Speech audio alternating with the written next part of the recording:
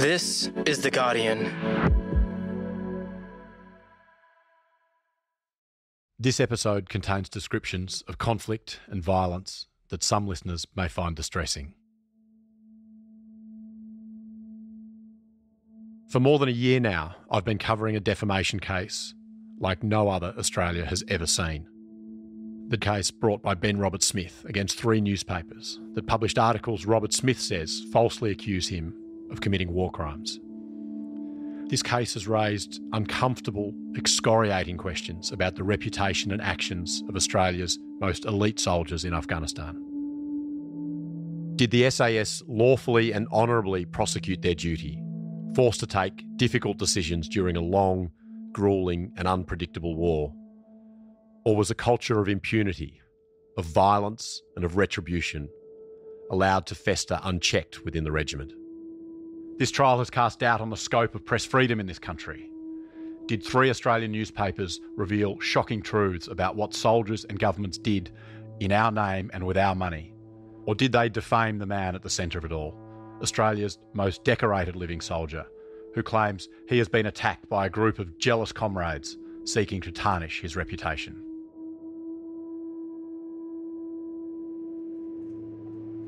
On the first day of the trial, as I stood outside the Federal Court building in Sydney, Ben Smith appeared alone, striding purposefully towards the court building. Not quite a march, but he had his head up and was smiling, pointedly ignoring the questions being thrown at him by the waiting television journalists. As the cameras flashed and Robert Smith made his way through the tight knot of people at the court's entrance, the former soldier let his guard down just for a moment, replying, "Thanks, mate," to a well-wisher who called out a message of support, before he strode up the steps and disappeared into the court.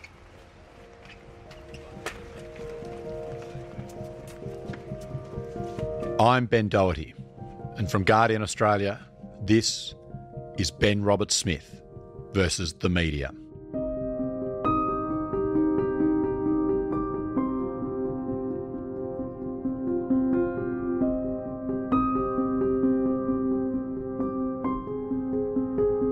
This is a podcast about a court proceeding, so I have to be extremely careful about what I tell you and how I present this information.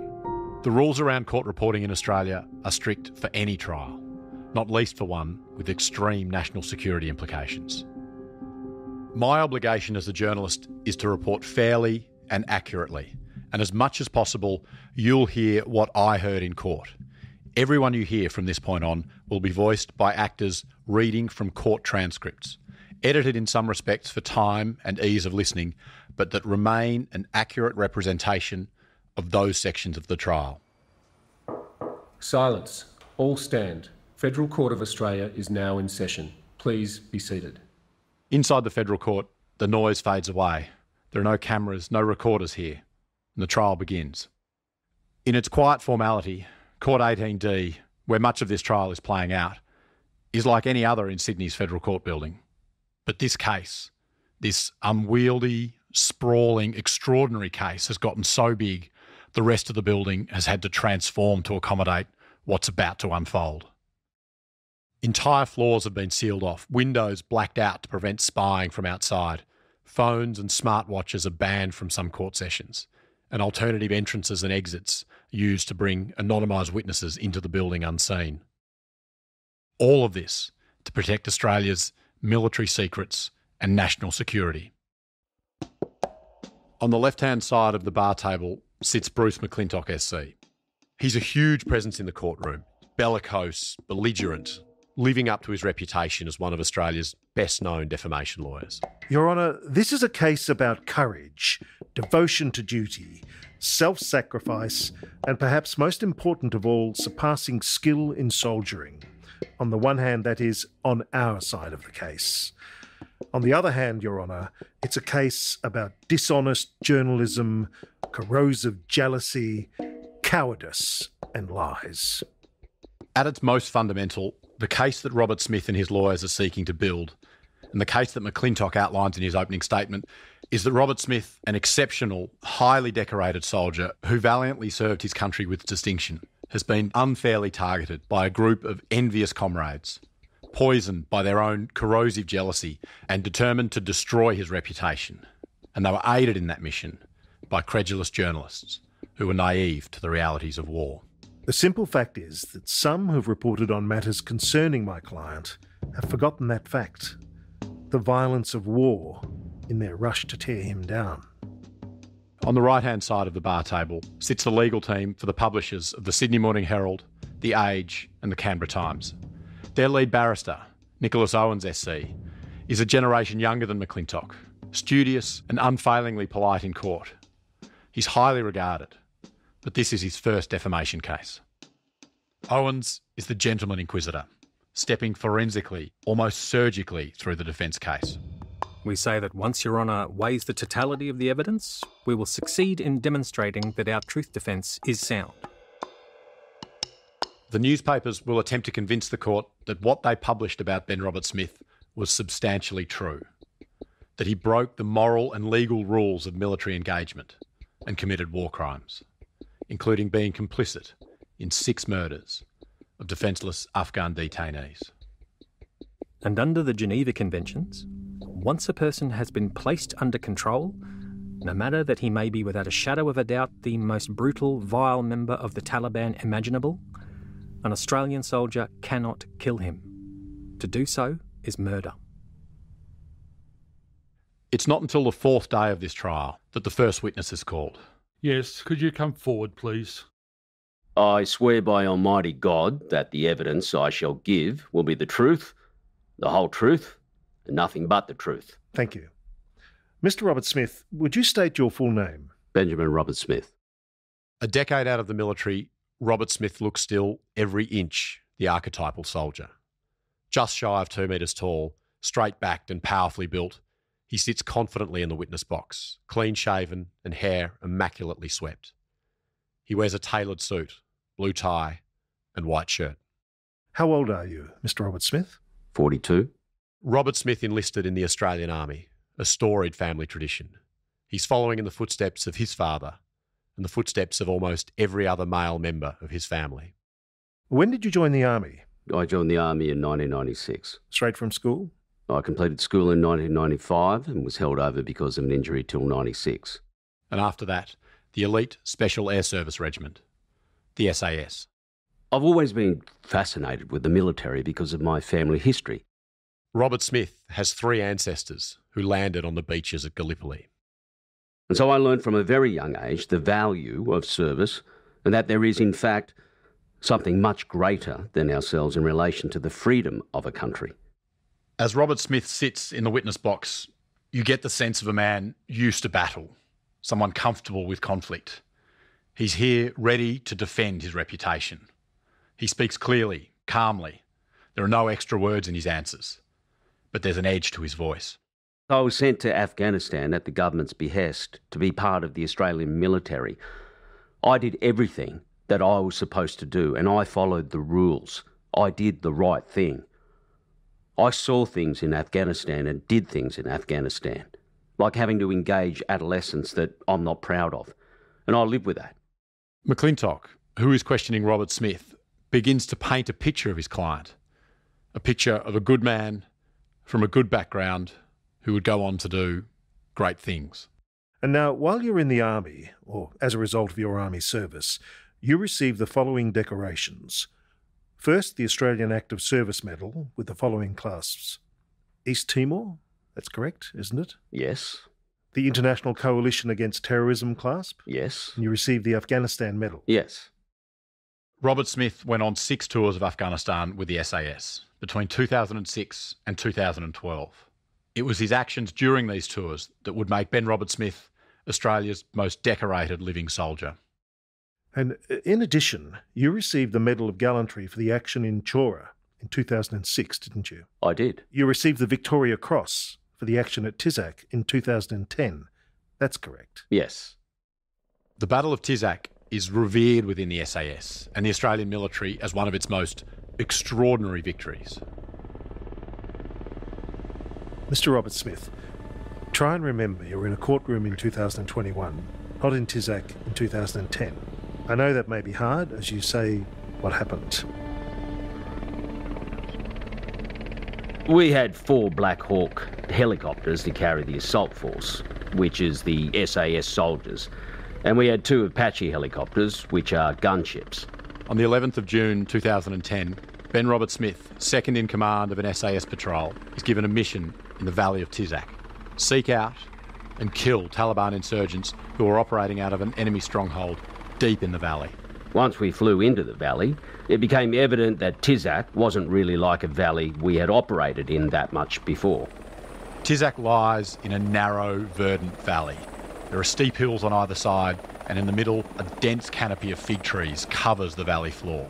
We landed at 8 o'clock in the morning in broad daylight. As Robert Smith's helicopter descends into the valley, he and his patrol are in full view of the enemy. So that put those boys at a lot of risk. An enemy which was waiting and ready. An ambush is the best way to put it.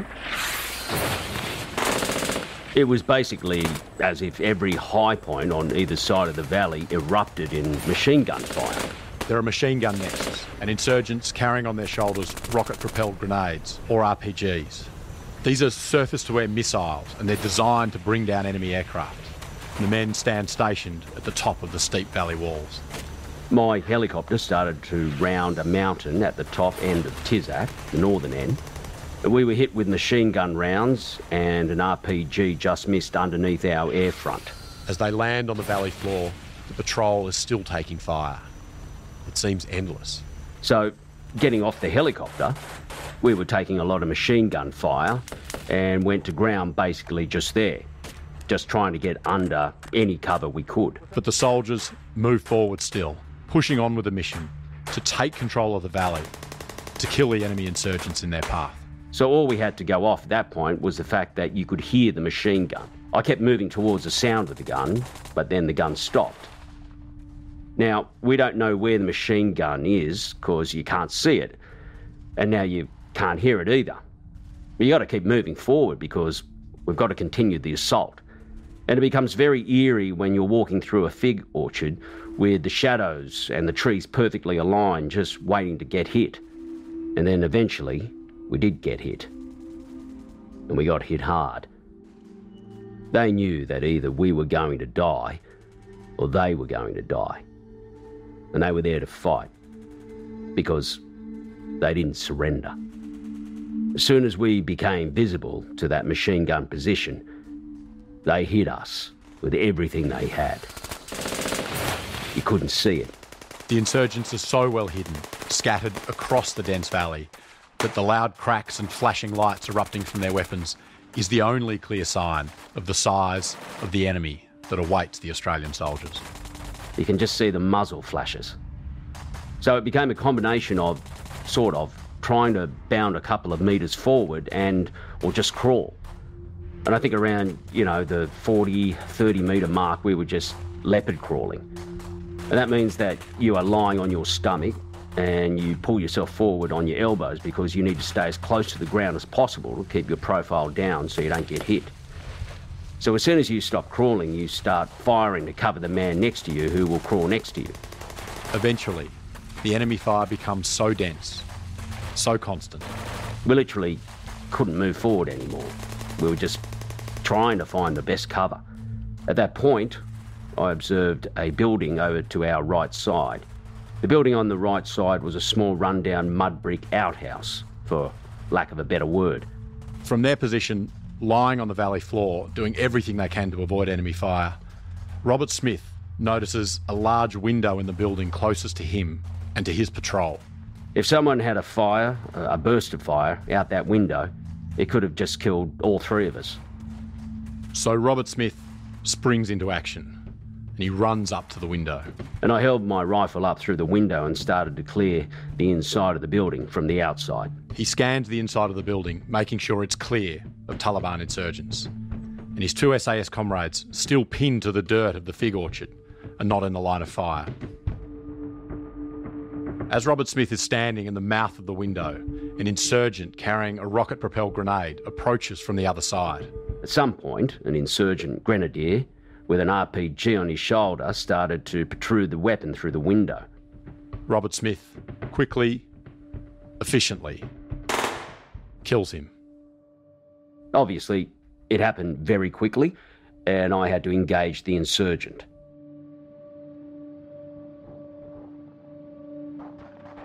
But bullets from enemy machine guns are still raking the ground centimetres from his troop. Because the soil in the fig orchard was that dark, moist sort of fertile soil that you would expect, He watches one comrade get practically buried underneath the dirt. it was like someone had picked up a shovel and was just throwing the dark earth over the top of him. Because there was just that many rounds impacting in the dirt around his head, and you could see inside, a 30 centimetre circle around his head. There was rounds landing. At that point, it was pretty evident that, if we didn't do something, someone was going to get hit. Robert Smith says he was faced with a choice. The decision was, could you go home and face their families if you didn't do anything and they were to get injured or killed, or do you go and potentially get injured or killed yourself? And as I have said previously, I've always tried to serve my country with honour. And the decision that I made was that I could die knowing that I've done the right thing by them and their families. And my family could live without me knowing that I still had my honour. I saw an opportunity to move forward, and I ran up towards the wall. I got up to the wall and engaged the first machine gunner, and he went down. And then I proceeded to move through the gap in the wall and engaged the second machine gunner, who was further along the wall, and he went down. The second machine gunner was, at best, 15 years old. For the briefest of moments, Robert Smith and his comrades are no longer taking enemy fire. But the gunfight isn't over. Throughout the valley, the rest of the coalition soldiers are fighting an enemy which seems to fill up the hills. Typically, you would try and wait and consolidate. However, in this instance, it had taken us so long to break into the enemy position, I felt we needed to continue to push the advantage. I gave the two men with me quick battle orders and decided that we would push the advantage and move across the courtyard and assault the building while we had the advantage. The idea was, from that point, to then fight house to house down the valley, and that is what we did. From sunup to sundown, Robert Smith and his team moved through the valley, seizing weapons and steadily wresting control of the enemy stronghold. The firefight rages all day. The Australians report killing 76 insurgents. They lose no one. Effectively, it was another sort of 9 hours of fighting to get through all the buildings down to the end of Tizak. So 14 hours, probably. Around first shots to last shots. We didn't end up being able to get helicopters to lift us out until dark. Listening to Ben Robert Smith recall the Battle of Tizak is extraordinary. When he gives this testimony, he's animated, he's engaged, he goes into fine detail, the kind of detail we don't hear in any of his other evidence. He draws out the day and paints a picture of his actions, the actions that lead to him winning the VC. At the time, it was effectively another day of many, but would come to become very poignant. The Victoria Cross is the highest honour an Australian soldier can be awarded, given to persons who display the most conspicuous gallantry, a daring or preeminent act of valour or self-sacrifice, or extreme devotion to duty in the presence of the enemy. Of the thousands of soldiers Australia sent to Afghanistan, only 4 would receive this decoration. And what did the award of the Victoria Cross mean to you? It's interesting because people obviously ask you that all the time, and I would say that, of course, I'm proud of it. I've had such a respect for the institution of the Victoria Cross. But I'm nowhere near as proud of that as I am to be able to count myself amongst that number of men on that day in that battle, because everybody fought with bravery. Everybody fought with gallantry, and most people, at some point, were fighting for their lives. And as I've said and maintain and will maintain until the day I die, that Victoria Cross is for what we achieved, because you cannot go into a battle alone. You simply can't do it. You have to do it together. That's what it means. McClintock spends hours, almost a full day, pulling us away from the courtroom and putting us in the boots of the man on the stand, reminding those in court that Robert Smith was a brave soldier who fought for his country without question. But the Battle of Tizak and Robert Smith's Victoria Cross are not at issue in this trial. Defamation is all about reputation, and McClintock here is reminding the court of what Robert Smith has to lose. After the Victoria Cross, did attitudes towards you, or did you observe a change in attitude towards you? Absolutely. It put a target on my back. In 2018, a series of stories from the Sydney Morning Herald, The Age and the Canberra Times contained allegations of abhorrent war crimes that called into question the behaviour of Australia's most decorated living soldier. On the weekend of 9 June 2018, the Sydney Morning Herald and The Age's front page ran a glaring headline: "The SAS's Day of Shame." Inside, over 4 pages, the paper laid out the story of Ali Jan, a shepherd and father in his late 30s from a village in southern Afghanistan, whom in September 2012 had travelled to a neighbouring village, a village called Darwan, to mill flour. The papers alleged that an Australian Special Forces soldier took a handcuffed Ali Jan and kicked him off a cliff before ordering another soldier to shoot him dead.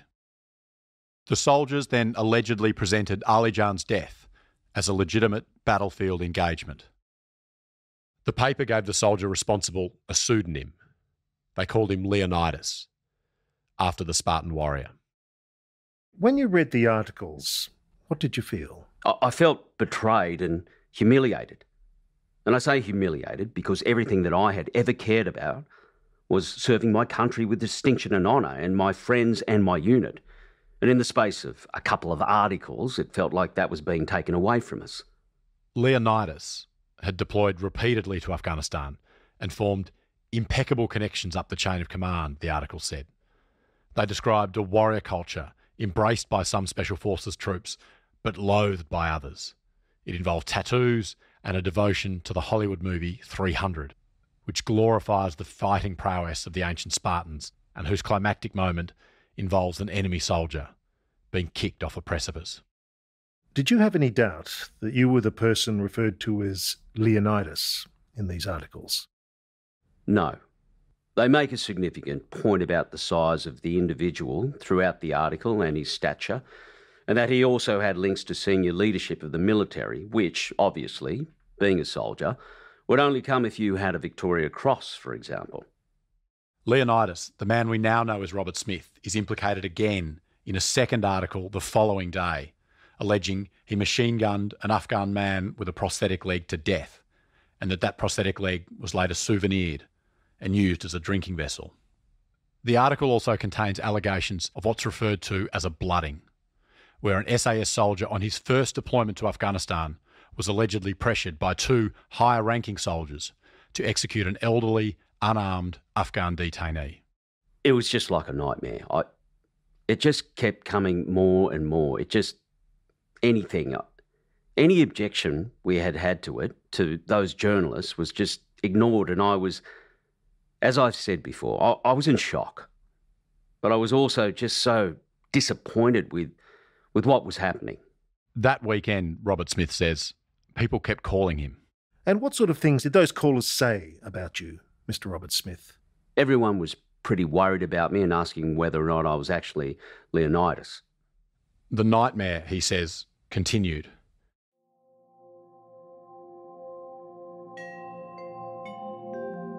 In July 2018, the Sydney Morning Herald publishes an article that names Robert Smith, and nobody else, as one of a small number of soldiers who were the subjects of a secret military inquiry into alleged war crimes. A month later, on the 10th of August, all 3 newspapers publish yet another article directly referencing Robert Smith. "Beneath the bravery of our most decorated soldier" is the headline of the Herald article. "The cracks in a war hero's facade," leads The Age. The article raises further allegations, including that Robert Smith ordered the execution of an unarmed Afghan by a junior trooper, that he bashed an unarmed Afghan, that he authorised the assault of another unarmed Afghan who was held in custody and posed no threat, and that he engaged in a campaign of bullying against another Australian soldier. Additionally, the article also claims that Robert Smith committed an act of domestic violence against a woman in a Canberra hotel room. All of these allegations are strenuously denied by Robert Smith, and a statement from the former soldier is published at the end of the article, saying as much. His quote reads, "The article contains a catalogue of lies, fabrications and misrepresentations." Was there anything that particularly concerned you about the online and print articles, Mr. Robert Smith? There wasn't much in them that didn't concern me. I understand that, but was there any aspect that you found of particular concern? Being accused of domestic violence, the fact that they say it's a hero's facade, a picture of me as stone just flaking away with bullet cracks because all I did was serve my country, that's it. 1 week later, on August 17, 2018, an originating application is filed with the Federal Court of Australia. The statement of claim sets out why and how Ben Robert Smith believes he has been defamed and what effect those articles have had on his life. From 2018 till the current day, my life has changed dramatically. I would say, well, at that point, I should say my life has been ruined. My family life became untenable. My private business fell over. I'm constantly racked with anxiety. And to be able to face people every day takes an amazing amount of effort. And whilst I put on a brave face, because I believe that people deserve that when I'm dealing with them, and because of what people expect from a Victoria Cross recipient, I very much struggle to get out of bed. And I work very hard to maintain that presence in front of people because I think that they deserve it. The Australian public deserve it from a Victoria Cross recipient. That I have had those moments in my life in the last 3 years that I just didn't think it was worth it.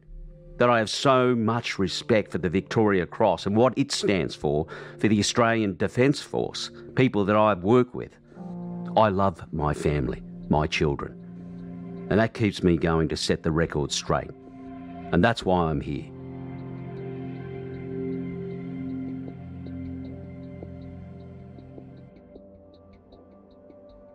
While this trial has seemingly turned into a public reckoning of the prosecution of Australia's war in Afghanistan. On one hand, the reputation of our defence forces is at stake. What our defence forces are doing in our name overseas is incredibly important to Australia's reputation and to every citizen as a whole. At its core, this case is also about journalism, about the freedom of the press and the power of defamation law in Australia to impede the kind of revelations brought to light by the three newspapers and journalists Chris Masters, Nick McKenzie and David Rowe. And on the other hand, the ability of investigative journalists to be able to tell stories is also at stake, because we've seen really credible news organisations put to the task of defending very serious investigative journalism. There lies the tension at the heart of this defamation trial, a tension between a person's right to a public reputation and the necessity of public interest journalism, the ability and need to shine a light on alleged wrongdoings, on potential criminality, and the right of the public to know. My name's Leslie Power. Leslie Power is an experienced media lawyer, having worked for the ABC and as General Counsel at SBS for 20 years. So all throughout that period, I gave advice, pre-publication advice, post-publication crisis management to content makers of all kinds. Power is now the CEO of the Alliance for Journalists' Freedom. So that's a cause that's very dear to my heart. She says anyone bringing a defamation claim has to prove three things: that the articles were published and read by others. Now, that used to be a fairly straightforward proposition. If it was shown on the television, broadcast on the radio, in a newspaper, that was straightforward. In this era of digital communications, it's much more complex. That the articles identify the person. The ordinary reasonable person will know that that communication was of and concerning them. And that the articles are defamatory. A plaintiff must establish that the matter lowered their reputation, that it was damaging to their reputation in the eyes of ordinary, reasonable citizens. It is the imputation or the defamatory meaning with which this case is primarily concerned. There are 14 defamatory imputations being pleaded by Ben Smith. 14 different meanings arising from the newspaper's articles in which Robert Smith believes he was defamed.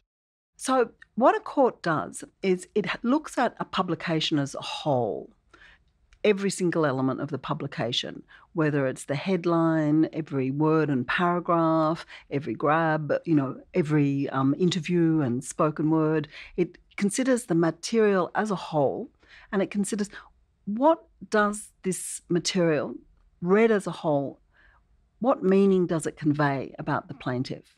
The imputations refer to accusations of war crimes, of his alleged killings and assaults of unarmed Afghans, bullying specific members of his patrol, and 2 imputations related to an allegation of domestic violence. And that's really what the imputation is. It's the distillation of what people will understand about the plaintiff when they consume that publication. The meaning of the articles or the imputations can include the ordinary meaning intended by the newspapers when they published, or what the reader might infer. Meaning can be distilled through many, many different ways.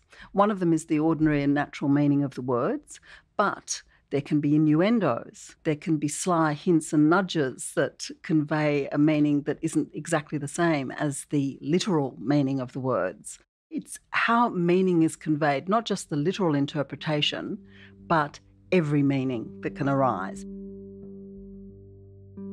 Leslie Power says it is the job of the defence, that is Nicholas Owens and the newspapers he represents, to defend the meaning of each and every claim made in the articles. One of the important things to understand is that the publisher has to defend each and every imputation which the plaintiff establishes has been conveyed. In this case, that means each and every allegation of murder, of bullying, and of domestic violence. There are a number of different ways in which they can do this. Truth is the best defence in life and also in defamation. The standard of proof the newspapers need to reach in order to establish truth in this case is on the balance of probabilities.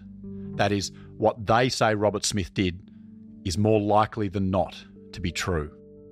On paper, that might seem easier than proving something beyond a reasonable doubt, as would be needed in a criminal trial. But truth can be one of the more difficult standards of proof to meet. Each side has their own version of the truth, and that gets muddied in and amongst conflicting witness testimony. There is exceptionally complex evidence. There are multiple witnesses divided into 2 camps giving completely different versions of event. It's not unusual in a defamation case to have, sort of 2 different versions of events, and the court has to decide which version is correct. That's not unusual at all. This makes defending your reporting against accusations of defamation an uphill battle. Despite the allegations from Robert Smith's lawyers, the newspapers maintain these stories were not some feckless sensationalism. They say that over years, Chris Masters, Nick McKenzie and David Rowe slowly and meticulously built their case, painstakingly investigating allegations of war crimes by Australian Special Forces soldiers. Leads were patiently followed, informants repeatedly interviewed in minute detail, information double and triple sourced. But now, the burden of proof before the journalists appears an immense challenge. To prove that they told the truth, that they acted in good faith, and that what they wrote was responsible, vital public interest journalism. There's so many more hurdles for the defendant to jump over in terms of adducing evidence or establishing that the defences apply, and particularly when it comes down to that uncertainty of convincing a judge or a jury that your witness is speaking the truth. That makes things challenging. And in this case in the federal court, there is no jury. So the matter of who is telling the truth will be decided by one man and one man alone, Justice Anthony Besanko. But in making his decision on whose version of events is most credible, there are some things Justice Besanko won't be able to consider. There have been rumours circulating for years about the alleged actions and culture of the SAS, some of which have been on display in this case. Those rumours were investigated by the Inspector General of the Australian Defence Force in a 4-year top-secret inquiry. The findings of that secret inquiry are known as the Brereton Report, compiled by Justice Paul Brereton, a judge on the New South Wales Court of Appeal. That report was handed down in 2020, and it found credible evidence Australian Special Forces were responsible for dozens of unlawful killings, the vast majority of which involved prisoners and were deliberately covered up. 39 Afghans were allegedly unlawfully killed in 23 incidents, the report found, either by Australian Special Forces soldiers or at their direction. A total of 25 perpetrators, whose identities have not been made public, have been found to have been involved, either as principals or accessories. The inquiry found some were still serving in the Australian Defence Force. There are a number of matters which have been referred for criminal investigation. Those investigations are ongoing. The details of that inquiry, what was said, what was found, are off the table for this judgment. One of Robert Smith's lawyers, Arthur Moses, calls it the big vacuum in this case, sucking up information and keeping it hidden from the court and from the public. Because the vast majority of the witness testimony that informed that secret inquiry is not available to either side in this defamation case. Justice Besanko must make his decision based only on the evidence and testimony presented before him. The evidence before Justice Besanko is immense. More than 100 days of court transcripts, over 40 witnesses, binder after binder of legal documents, texts, videos and photos. There are 14 imputations being pleaded by Robert Smith, some of which are more fundamental to the newspaper's case.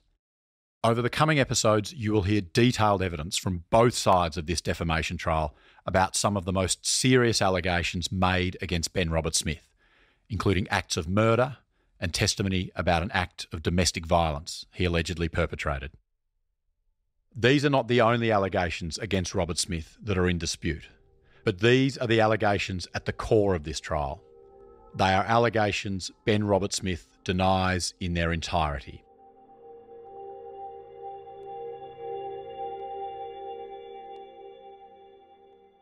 Next, on Ben Robert Smith versus the media. One of the key allegations in this defamation trial is interrogated. I noticed Ben Robert Smith. He had walked to a position maybe 3 or 4 metres away.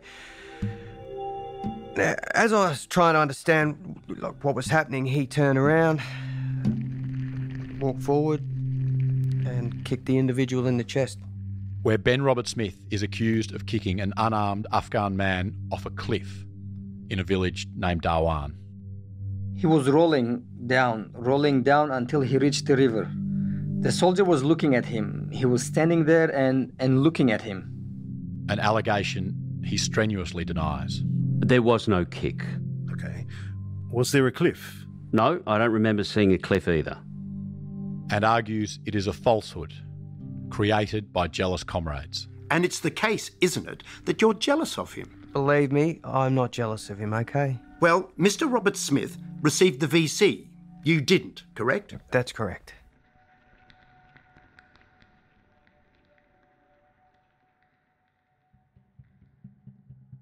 Ben Robert Smith versus the media featured Jason Chong as the voice of Ben Robert Smith. Nicholas Owens SC was voiced by Colin Smith and Bruce McClintock SC by Dane Carson. This episode was reported by me, Ben Doherty, and Ellen Leabeater. Produced by Miles Herbert and Camilla Hannon, series producer Ellen Leabeater, with production assistance from Alison Chan, Joey Watson, Mel Chun and Ryan Pemberton. Sound design and mixing by Camilla Hannon with James Milsom. Executive produced by Miles Martignoni and Gabrielle Jackson.